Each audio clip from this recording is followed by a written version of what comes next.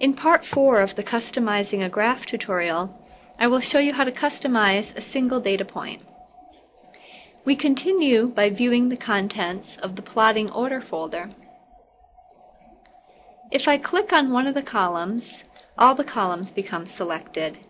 If I click again on just that one column, just that column is selected. I can then use the Style toolbar to change the color of that particular data point. I can also use the Plot Details dialog to customize a single data point. I hold the Ctrl key while double-clicking on the point. The Plot Details dialog opens, displaying just that point with an index number.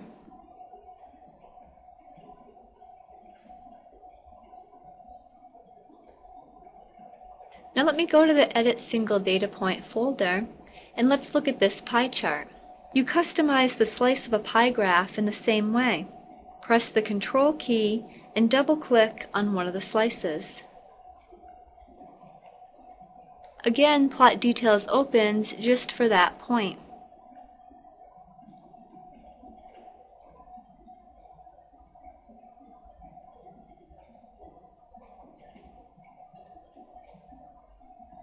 Let's go back to this folder and look at our simple scatter graph. Here we can customize a single point and add an annotation to it. I'm going to use the Ctrl key while clicking on a particular point. That will select just that point. I can use the Style toolbar to change the color. If I want to modify more properties such as the symbol shape, I'll double-click on that point. That brings me into the Plot Details dialog just for that particular point. Clicking the drop down, I can choose from many different symbols. I can also increase the size. Now if I wish to annotate that point, I'm going to use a button here off to the left on the Tools toolbar. Left click and hold to choose Annotation.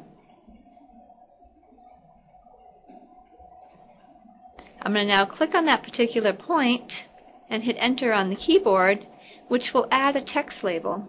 I can now hit the Escape key or the pointer on the Tools toolbar to get out of annotation mode.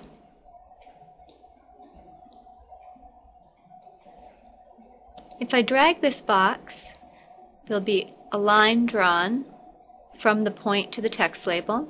I can also double-click and make any changes to it. So if I don't want to display the index but just the XY value, I can delete that. This concludes part 4 of the Customizing a Graph tutorial. Thank you for watching.